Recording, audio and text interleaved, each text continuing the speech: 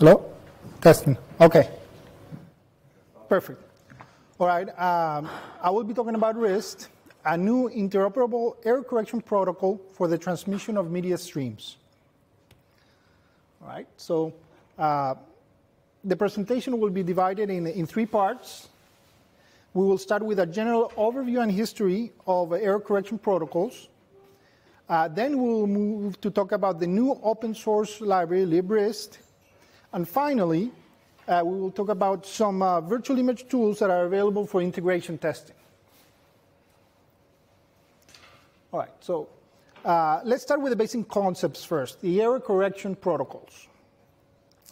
What are the basics? We send media streams using UDPs because we want to maximize bandwidth usage, and we want to achieve consistent and reliable latency on a network transmission. However, because UDP has no acknowledgement mechanism like TCP does, and because of this, without error corrections, there will be some packet loss. And the packet loss will cause video and audio artifacts in your transmission.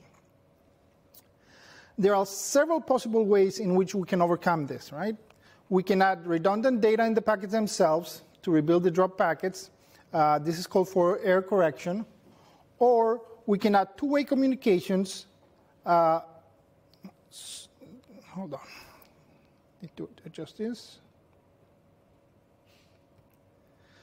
Or we can add two-way communications such that the receiving side will resend for the lost packets, and they will be retransmitted in real time. This process is called ARQ, automatic repeat request mechanisms. So the ARQ has been around, the ARQ and the FSM both, they have been around for more than 40 years in one way or another. And there are dozens of open and closed source implementations of both types of protocol. RIST is a new, officially published, interoperable standard to perform this error correction. Okay? What are the typical usage of error correction protocols? They're generally used for content streams from remote to the studio for mixing prior to broadcast, cablecast, or streaming, for sports, news, and opinion shows, foreign TV feeds, ethnic cable offering, mass shootings, etc. In today's world, internet connections have better uptimes than expensive leased lines. We're going to publish a study of 2 years of a very large provider that had a number of leased lines all over the world, and they had in parallel internet lines on the same places. The uptime was higher on the internet lines. However, unlike leased lines, internet connections are expected to be lossy. There's an expectation that if you transmit any type of protocol that doesn't have acknowledgement, like UDP, there will be packet loss. So how does it work? The protocol itself. Typically, ignore the image on the right, just one particular implementation, but typically they all have the same type of mechanism. You use a timestamp and a sequence number, a sequential number on the sender side, and you tag each packet. And with this data, the receiver can easily identify any missing packet by looking at the sequence numbers. Upon detection of a lost packet, the receiver is going to request a retransmit to the sender for that missing data. And this is all done in real time. Finally, upon the receipt of that missing data, the receiver inserts the packet into the buffer, and then this all happens before that part of the content is delivered to the receiving player or whatever it is that's on the other side. So what are other additional requirements or a wish list that we would like to have on a error correction protocol?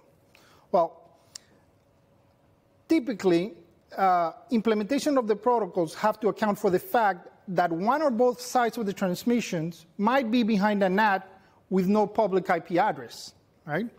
Or perhaps the bandwidth is not enough on one ISP for the quality they desire, and they need to combine two or more ISP links.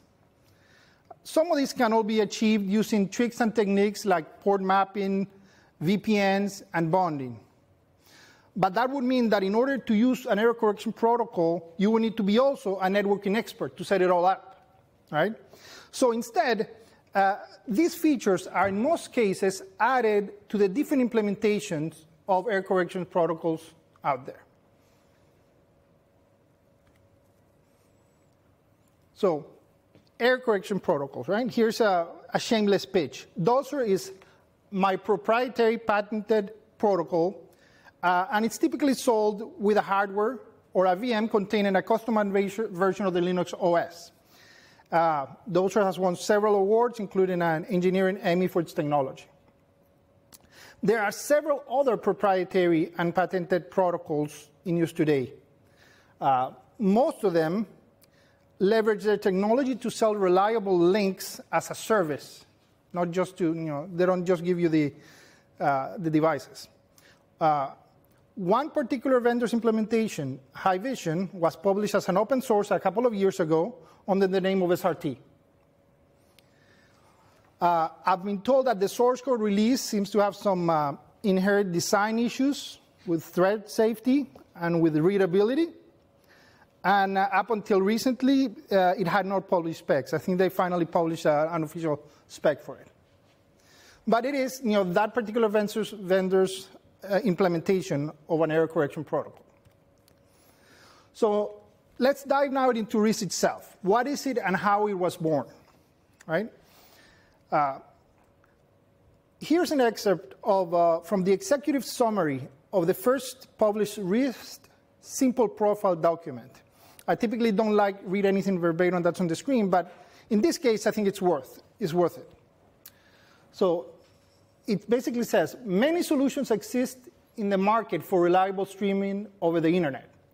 These solutions all use the same types of techniques, but they are all proprietary and do not interoperate. This technical recommendation contains a protocol specification for reliable streaming over the internet, so end users can mix and match solutions from different vendors. That pretty much summarizes why it was born. What was achieved with the RIST was very unusual.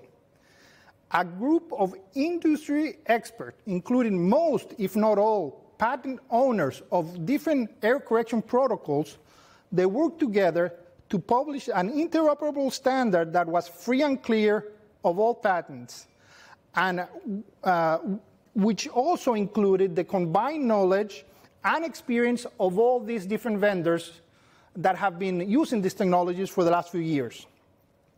So this was not a theoretical exercise. On the contrary, it was a culmination of a multi-year, multi-vendor, real-world experiment. So where does it stand now? Right? It has been almost 2 years since the work group started, and we have published two documents. Well, we have published one document and are about to publish the second one. They correspond to the simple profile, which is a TR-061, and the main profile, TR-062. Here I also show some of the companies that are part of the group and that are very active. Actually, I forgot to include your company, sorry. Yeah, you're not in the group? I'm in the forum. You're in the forum. Yeah. All right. So we have collectively performed several interrupt testing events of each other's implementations. So it's not just one library that everybody uses, but everybody has written their own code, and we've done interrupts among everybody. And most notably, RIST is now part of AWS as well, as an ingest mechanism. An important aspect of the design philosophy of the group is that we leverage existing RFCs as much as practically possible to keep the final spec short and at the same time very well documented. So let's talk about the RIST simple profile that has been already published for over a year and has been implemented by a number of projects. So the simple profile was designed with the idea of graceful degradation. In other words, Senders that do not support RIST can still send their streams to receivers that do, and vice versa. The one and only requirement is that you transmit your stream with a valid RTP header, which is pretty standard. In addition, when you want packet recovery, you open a second connection from the sender to the receiver, and you exchange RTCP packets over that second connection. These RTCP packets can contain, like you see here, an example, timestamps, count of packets sent, etc. They can also be empty packets for, like a keep alive, to establish state of a firewall, etc. Now, once this secondary RTCP channel is established, the receiver uses it for retransmission requests, among other things. We'll go more in detail later. So let's recap. Simple profile has its basic characteristics. The use of RTP, you can see that the use of RTP and RTCP were a result of the design goals for the simple profile, which was graceful degradation and leveraging of existing standards and specs. So pretty simple. It's somebody that has an RTP implementation. It will take them a day to add a packet recovery to it. Possible RTCP messages used. These are standard messages, and we leverage them for the protocol. On the sender side, we have sender reports, empty reports, source description. Receiver, we have a receiver report, and the most important, the negative and acknowledgement packet to request the missing packets. All right. Here is how this NAC-based recovery works, with a little bit more detail. An important thing to consider in this diagram is that, as you can see, we have the first packet lost, not received, and the receiver side does not send the acknowledgement immediately. There's a gap there. And that gap is important because we need to account for packet reordering. In UDP transmissions, there's always a possibility of packet reordering, not only packet loss. So the receiver might interpret a missing sequence as a loss, when in reality it's just a reordered packet that arrives later. So it's important for us to have this gap before we request the first transmission. So the NAC message is sent back to the sender processes and sends the packet again, the data packet, and then continues with the natural flow in parallel.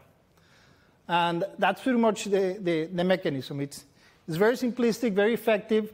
It's something that has been around for 40 years. And it requires certain parameters which are all specified in detail. We support two types of NAC messages. We use either a bit mask or a range, and it's up to the receiver to request one or the other. One might be more efficient than the other, depending on the amount of data loss the network is exhibiting. So we also suggest some defaults based on experience by, it was a consensus among all the vendors and everybody that participated that for a typical internet connection across, from one coast of the US to the other, or across the Atlantic, or anywhere across Europe, these defaults work quite well. If you can sustain 1,000 milliseconds of latency, which is the size of the buffer on the sender side, these parameters will work quite well for any internet link. Well, in reality, if you see the graph on the right, a protocol can be implemented also to make those parameters dependent on the round trip times. It's not necessarily fixed. A good implementation will use a real-time measurement of the round trip time to adjust the parameters in real time. So let's move now to the main profile, which is the one that's about to be published. It was supposed to be published by today, but it's still under review. It's going to come out in the next couple of weeks. So for the main profile, which came basically a year after the simple profile, the design goals were slightly different. We now needed to achieve multiplexing and encryption. and some other requirements as well, which we'll go over. For this, then, we didn't need or require any type of graceful degradation. Main profile connections can only be established among two RIST devices. There's no longer the universality of having an RTP stream be the first thing that each other sees. So what does the main profile bring to the table? We needed a way to multiplex, so we used GRE tunneling. Why GRE? Well, one, it eliminates the use of an extra port. It allows for the multiplexing of streams. There are published encryption and authentication standards we can use on top of it. In our case, we chose GTLS and a form of pre-shared key. GRE stands for General Encapsulation. We can also separate, another important side effect of having now one port and one multiplexing is that we can separate the connection initialization role from the packet recovery role. So this allows for the possibility that either side can be behind a NAT or firewall. It's no longer like in the simple profile case where the receiver side had to have either a public IP or a port mapping. Now either side can sit behind a NAT, and we can establish the connection at the GRE level, at the tunnel level, and then on top of that, we can send the data with the packet recovery. An additional benefit of GRE that if the implemented desires it, it allows for the tunneling of any other type of datagram. Not only UDP or streams, video streams. All right, so after the GRE protocol header, and we support two types of headers. If you look at it here, the typical use, you have a UDP header where you transmit your data, and you have now the GRE header right here with the optional flags. Okay? One of the parameters of the GRE header is what protocol type is going to be your payload. So you can do a standard IP payload, which is a full datagram mode, and then this now becomes just an IP datagram. You're going to have another IPv4 header or an IPv6, whatever you prefer, and then you payload under it. But we also added support for a new protocol type that's not part of the normal GRE specification, specific for RIST, to use it for reduced overhead. The new type only uses 4-byte source port and destination port. And then it assumes that what follows is an RTP message, just like with a simple profile. So you can do it as simple or as complicated as you want.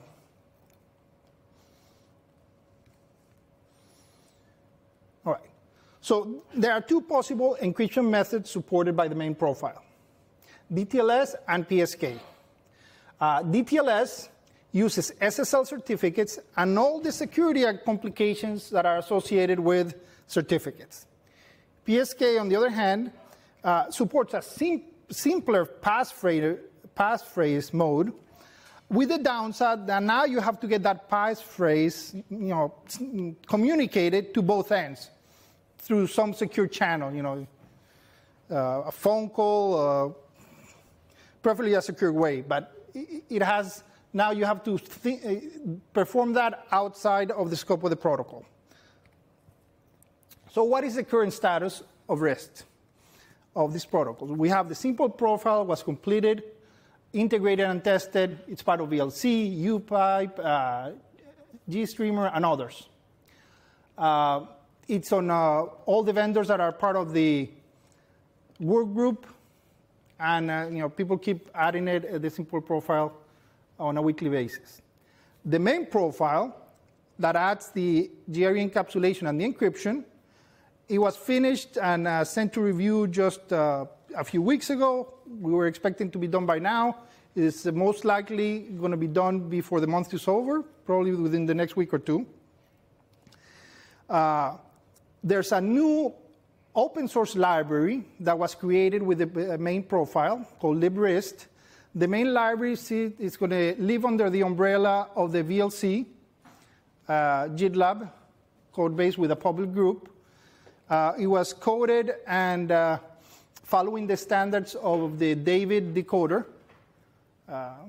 Same rule sets apply for both. And we're waiting for the document to be officially published so that we can push the library to the repo. Right now, the repo is empty, waiting for that document to be published. The main profile is scheduled to have interop between all the companies at California in the next 2 weeks at Cobalt's offices. And then after that, there's an immediate VSF conference where there's also going to be a demo of all the companies interoperating, at about 9 of them, I believe, showing the main profile with RIST being transmitted from different parts of the world to a local monitor there. All right, so let's talk about libRIST now. Basic features. It's library, simple APIs, multi-thread safe. It has sample applications with it. The sample applications are just for a single stream, but the library supports any number of it.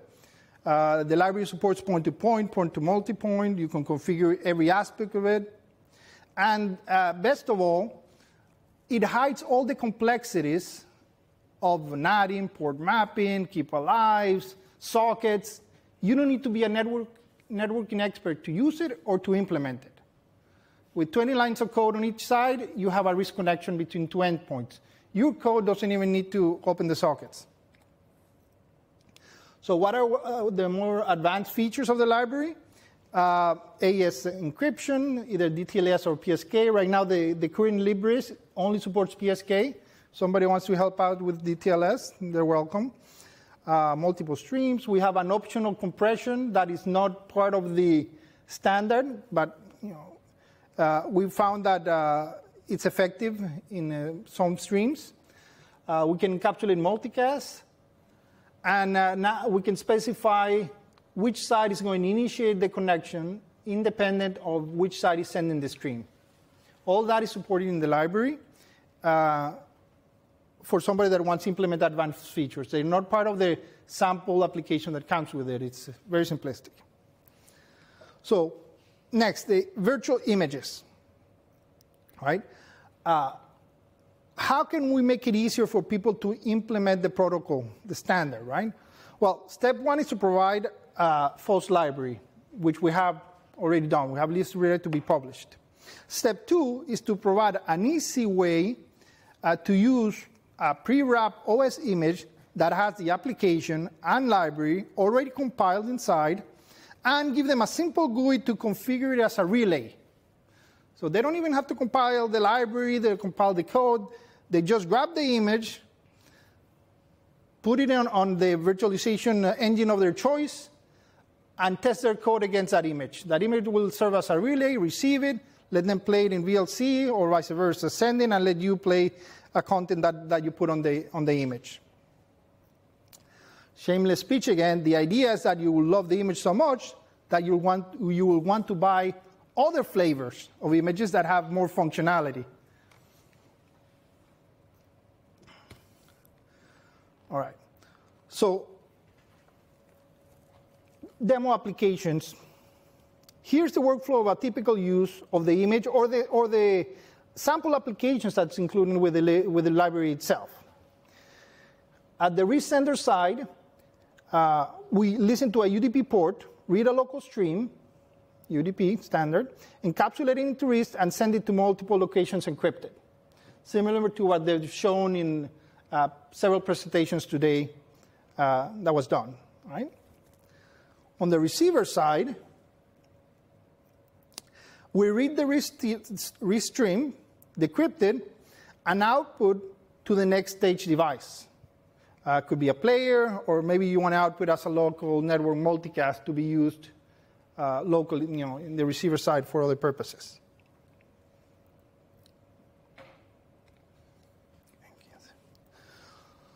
So possible uses of the image: test it, learn it, ad hoc live stream transmittal,